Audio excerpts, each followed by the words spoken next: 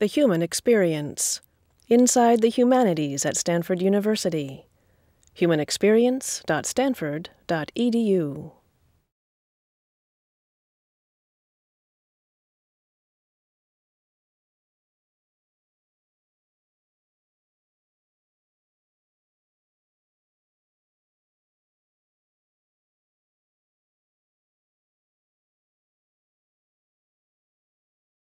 But I want to focus here for a second on the broader motivating idea that is sort of standing in the background of the whole argument, this basic premise that desire is a kind of lack.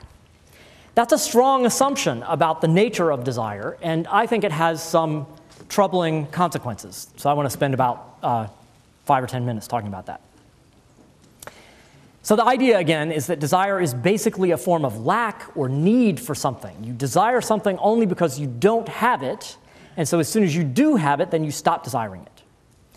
This picture makes sense for some central desires. So I'm hungry, and I desire food, and if I get some, then my desire is satisfied, and I no longer want any food.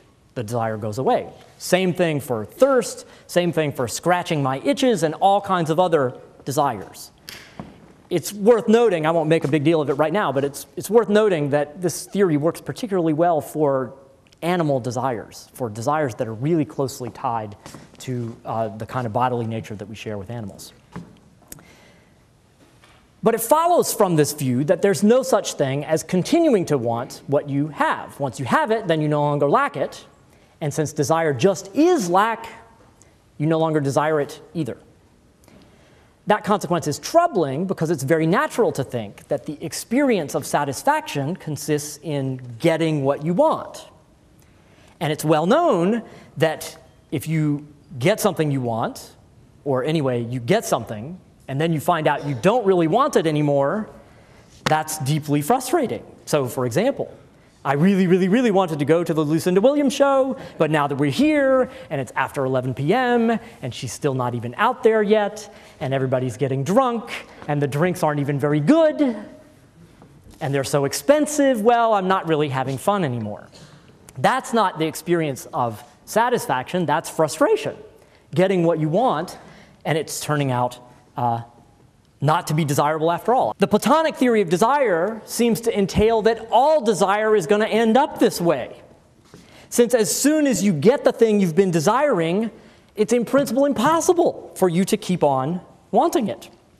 So all desire will end up frustrated or frustrating, like the Lucinda Williams concert. Either you want something, but that means you still lack it, and so you're frustrated that way, or you get it, but you no longer want it, and so you're frustrated another way. This was, in fact, a theory of desire that was made fully explicit by a 19th century philosopher, Arthur Schopenhauer, and he drew the natural consequence, which is that there are only two possibilities in life: pain, that is, having the desire and it's unsatisfied, and boredom, that is, realizing that you didn't want it in the first place. So life is just a pendulum swinging back and forth between pain and boredom, and so the entire universe is set up for everything to suck. Now, Socrates does make a later concession, so that view that everything sucks, that's known as pessimism. That's the technical philosophical word for that view. Socrates does make a later concession on this point. He admits that you can desire continued possession of something that you already have. But that doesn't really concede enough, I think. This sticks with the basic idea that desire is still lack, and now it just focuses the lack on the question of future possession. So I'm worried about the security of my future possession, or I don't yet have the future possession, so I'm worried I lack that. And so the basic conception of desire as lack is still intact here. It's still the driver for the desire.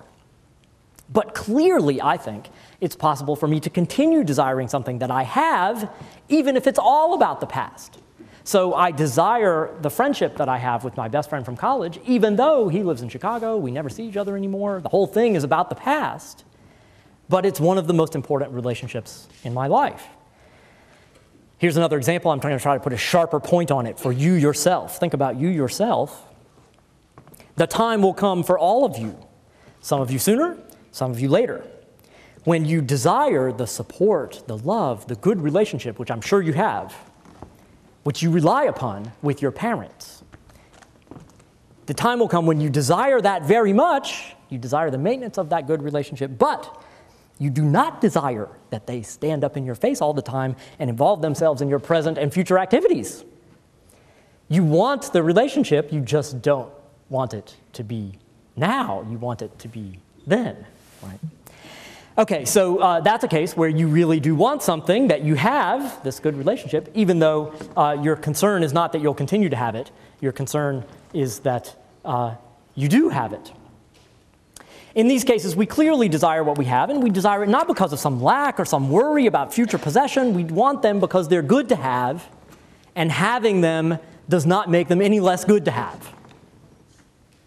Now, Plato, of course, could bite the bullet here and just insist that desiring is intrinsically bad, and it shows that we're limited, we're not like the gods, and it would be better to be like the gods and not to be dependent, not to have any desires at all, simply resting in the possession of invariable, constant goods.